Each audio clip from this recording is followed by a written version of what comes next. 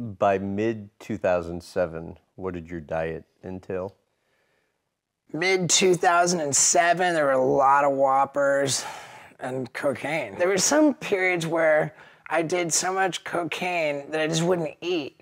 And then I would become very self-conscious of how skinny I'd become.